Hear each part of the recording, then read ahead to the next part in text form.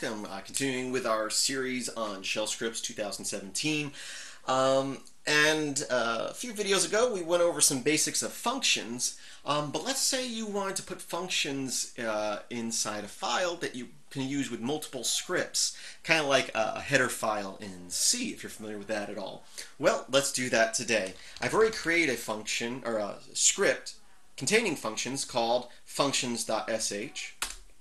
And here you can see we have three functions. The first two just echo out some things like this is a test, yay. Fun2 says fun number 2, yay again. And then function 3, which I called fun3, asks you what your name is, puts that in a variable, and then echoes it back out to you.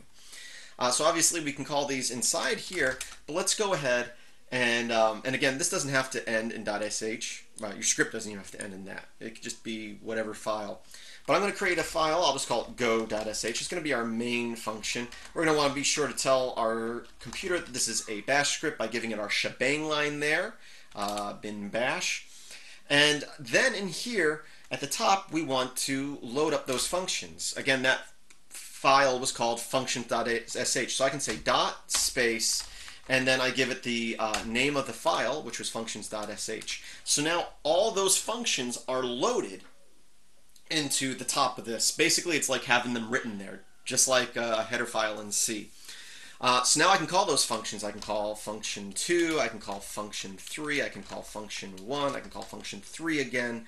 I can now save this, and I can say, I gotta make that script executable, change mod plus X, go.sh, only have to do that once on the system, and then /, say, run the script in this folder called, in this case, go.sh. And I run that, you can see it runs those functions. What's my name? My name is Chris. What's your name? My name is Bob.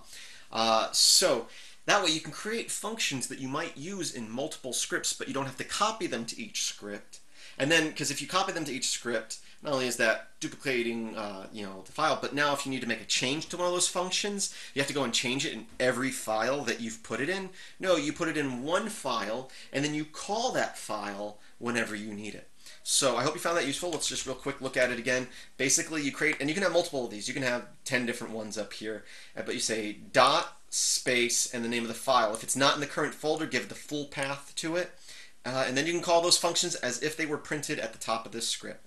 Thank you for watching. As always, I hope that you have a great day. Please visit filmsbychris.com. That's Chris with a K. There should be a link in the description. Also, a link to my Patreon page where you can help support me. Check out both those pages.